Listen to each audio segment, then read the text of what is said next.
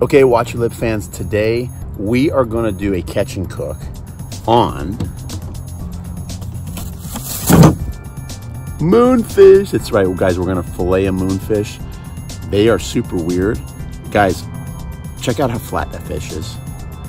How much meat is there on a moonfish? Are they worth eating? We're going to try and determine all of that for you. Watch out, Watch Your Lip moonfish. You should have watched your lip. Guys, how do we fillet a moonfish? We're gonna find out real soon. Don't forget to like, subscribe, and share. Let's get to the video.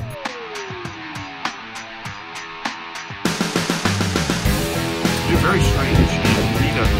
And guys, I'm excited to do a catch and cook. At least 2.5, maybe even 3 pounds of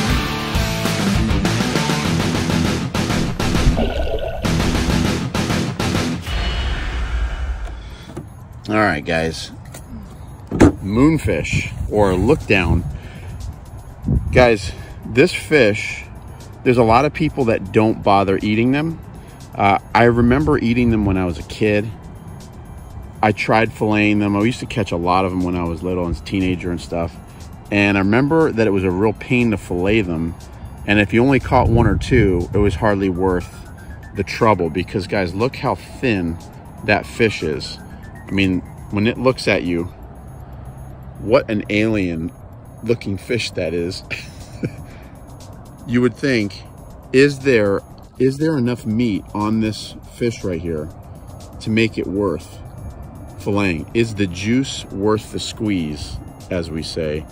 And I'm about to show you guys. Actually, I'm gonna learn because it's been 20 something years since I've filleted one. So it's been a long time, but we caught a bunch of them last night.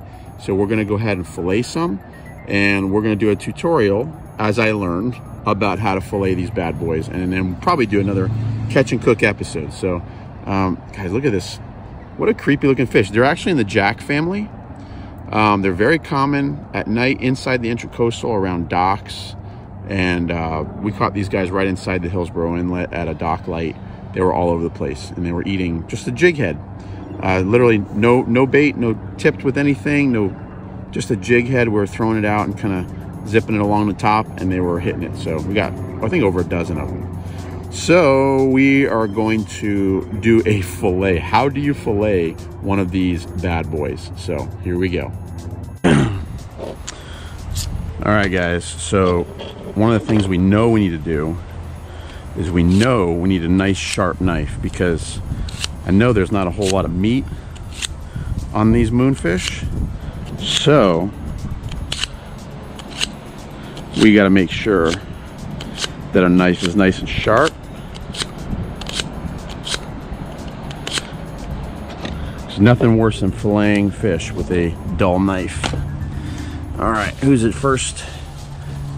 First customer. Here we go. All right, now, pretty sure the meat comes up here. Let's see. Never done this before, guys. It's been actually, I have. When I was a kid, I used to fillet them, but it has been a long time. I'm not sure where the real meat starts. So, let's see. There's not a whole lot of meat on these things, guys. So I'm gonna try and make my outline here. I know this piece right here is full of meat, so we're gonna try and, actually, let's do this. Yeah, found it.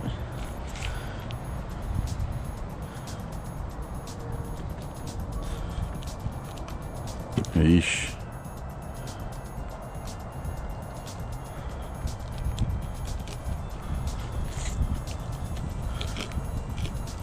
All right, we've almost got our first outline here.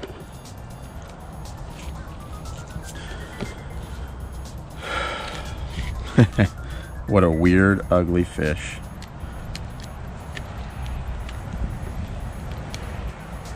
I'm thinking, since I know there's meat here, I'll just go along this backbone edge and try not to miss any of that. We'll start there. Now we'll see. Guys, I'm not sure how this is going to turn out.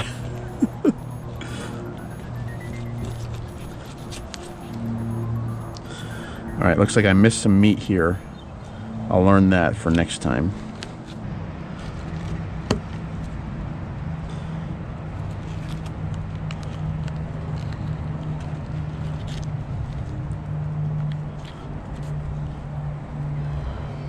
All right, there we go. That's looking better.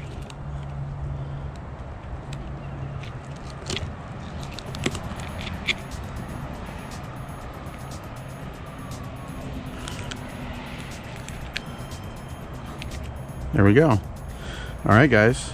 Moonfish fillet number 1.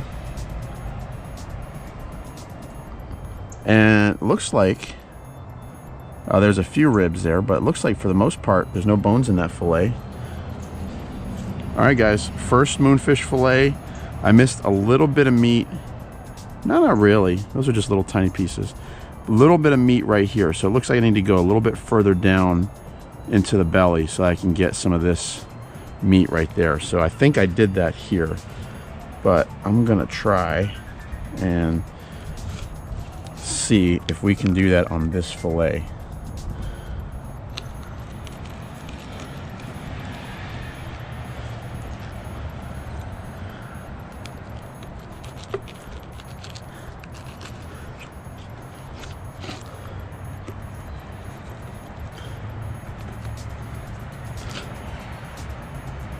There seems to be some like real strong integument right here.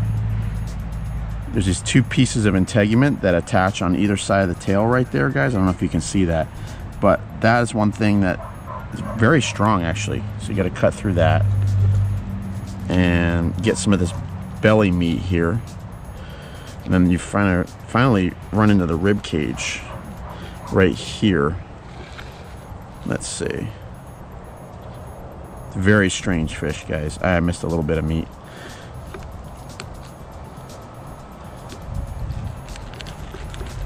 Yep.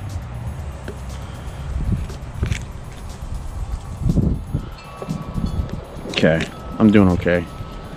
Let's see.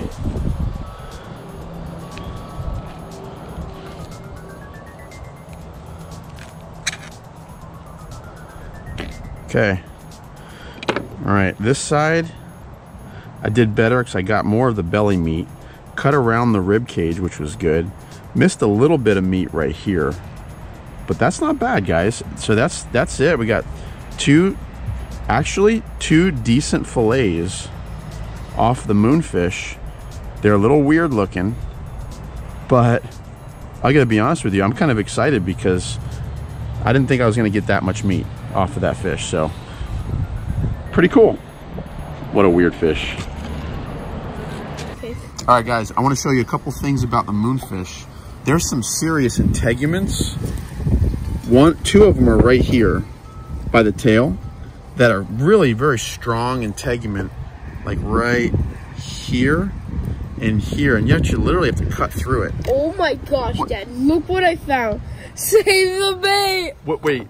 Oh my. Look at, oh wow. That's the shrimp. This is the shrimp that we used for bait, guys. Look how big the shrimp is. That all fit inside here. That all fit inside he right ate the entire shrimp, and it was all the way down, right? It was like all the way down. It was like inside his intestines. All right, guys. Lorenzo, are you gonna save the bait, dude? I think we should use it at the spillway. Catfish.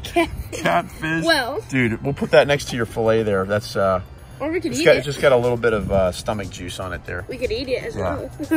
You're a trip, bro. I'm a trip. All right, so now here's the other piece of integument right here, guys. There's like a piece of, I don't know if it's a ligament or some kind of external integument that goes from the top of the head, or I guess where the head is, down over the top. It literally goes over the top of the skin. You can feel it. And it goes over here, and it's really tough, guys. And you have to cut through that right here. They're very strange, and you need a strong. There, you can see it starting to pull up there. So you need a sharp knife because that actually takes some pressure to get through there, even with a fillet knife. That was actually a really good fillet right there. Yeah, let me see. Well, Lorenzo's got his Jack Crevalle fillet, and you're mutilating that thing. All right, look at this thing. I really took all the meat out. You're mutilating it. All right, so what do we do, and guys? with So real quick, so the meat on the Moonfish comes all the way up. Should I throw it in the canal? We will throw it in the canal. I've got my little pile of little carcasses over here.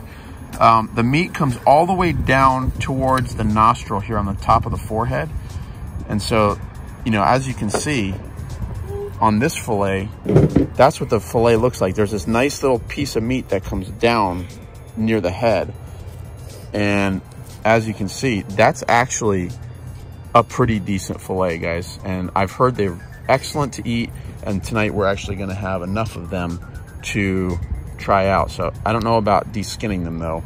Crib and grunt time. Oh, he's gonna fillet a grunt, dude. You are such a... No, this is Sophie's grunt. She wanted to keep it. Yeah, she did. She wanted to keep it. Lorenzo's gonna fillet a grunt now. Yeah. And these guys are good to eat too. Did you try it yet? I don't know if the juice is worth the squeeze. The juice is definitely worth the squeeze, you think guys. So? Okay, well. We'll only keep grunt that are basically 10 inches up, because like this fillets are super small. It's pretty gross. I can't believe that Lorenzo's actually gonna try and eat Jack. That's what a Jack Crevalle fillet looks like, by the way. Look how bloody that thing is. Just like a bonita. And you wanted to eat a bonita. Well, Deer meat says they're both good. We'll see. Deer meat says that Jack Crevalles are good? And bonita. And bonita. Well, we'll find out soon. He eats anything. That meat looks a whole lot nicer than that meat. So we'll see. We'll see.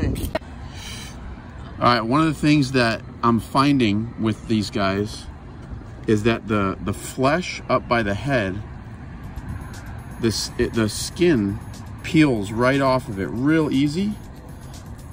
And you know, you kind of get excited because, oh, this is kind of like a mahi-mahi, because it's starting to peel right off. And if you leave this little piece attached here by the nostril, it just peels right off, and you got this nice big slab right here until you get here, and all of this integument starts underneath here, and it grips it, and it is not coming off any further than that. So skinning these guys, we're gonna experiment with that in a few, and we're gonna see how that goes. But I don't know how much meat is gonna actually be left on this thing after we remove all these ribs and the skin and all the little bones there. But guys, look at some of the things that we found in the stomach. That, I'm guessing, well, that was in the Jack stomach, but this, guys, I'm guessing is a pilchard. Little tiny, I don't know, maybe it is. Maybe it's something else, I'm not sure. And then we found this, which is a glass minnow. Those were both inside the stomach. Inside the stomach of one fish. Of one Moonfish. So this is, guys, this is what they're actually eating in those lights. These little glass minnows come into the light, and you can see the Moonfish and actually the little juvenile snook that we're seeing. This is what they're eating predominantly. So, you know, the shrimp start running in February, March, and I'm sure at that point they'll start switching over to the shrimp. But for now, this is the diet of a Moonfish according to the stomach contents. All right, guys, now it's time to try. We're gonna try and skin these things. Let's see how it works. I'm not sure how it's gonna go, guys. First thing, let's see if we can get this skin to go. I might wind up cooking these guys with the skin on. Let's see how this goes. Well, maybe. It might work. Messed up a little bit already.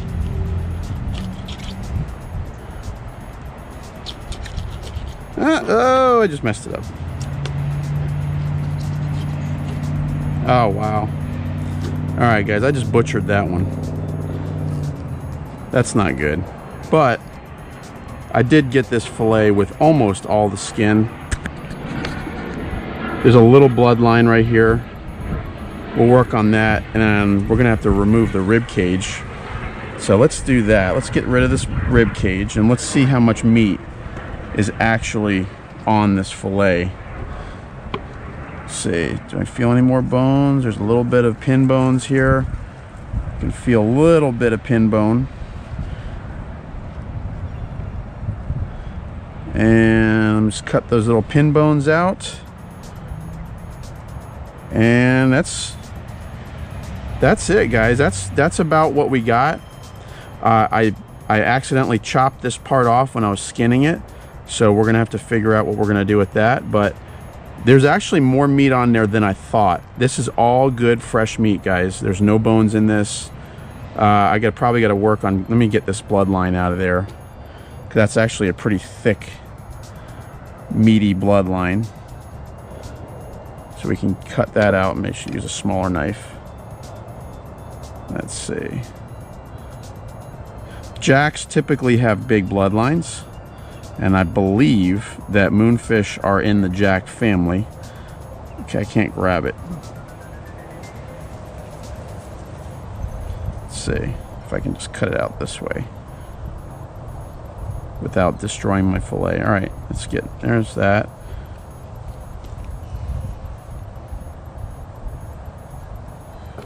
Okay.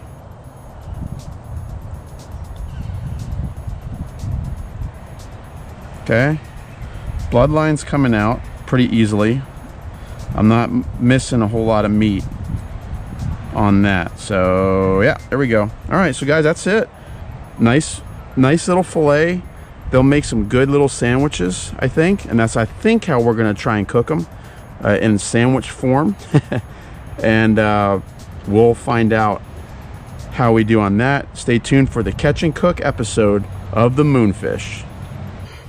Okay, guys, so this is what I came out with from our 12 moonfish sleigh. There was 12 fish. I got at least 2.5, maybe even 3 pounds of meat off of those fish. Guys, this is with no skin, no bones. I cut out all as much as the skin as I could. You got to get creative with the skinning. We tend to be fish snobs in the fine house, so we don't like any skin or bloodline or bones in our fish. So I cut out as much as I could. The fillets are not pretty, so if you want to do like any kind of like presentation, moonfish is probably not going to be the best fish for you to do a presentation with, because, and there is some integument. I guess if there was one word that I would use to describe moonfish filleting, it's integument. You got to get used to where these little thick little bands of integument are that make filleting difficult, and you got to cut those out. They hold the flesh on the or the skin on the fillets, and hold the fillets onto the carcass, and so you got to get those cut out. And guys, I'm excited to do a catch and cook. So this is a big pile of white meat. I'm excited, guys. Hope you liked the video. Hope you learned something. I learned a lot about filleting moonfish or lookdowns, and so don't forget to hit the thumbs up button, like it, subscribe to our channel, because we've got plenty more where this comes from, and look out for our moonfish cook and eat, and that's coming out soon, guys. Hope you enjoyed it. Let's get to some moonfish. Watch your lip.